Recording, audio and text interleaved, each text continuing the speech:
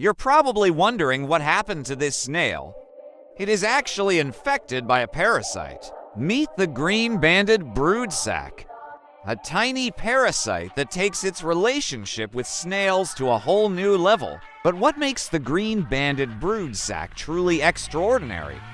It begins its life as an innocent-looking larva, but it has a dark secret. It invades the body of a snail and takes control of its behavior, turning it into a puppet for its own survival.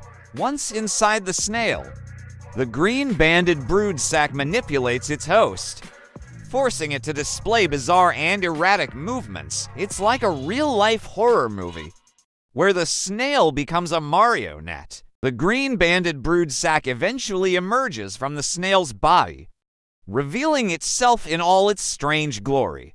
Nature's dark side is unveiled.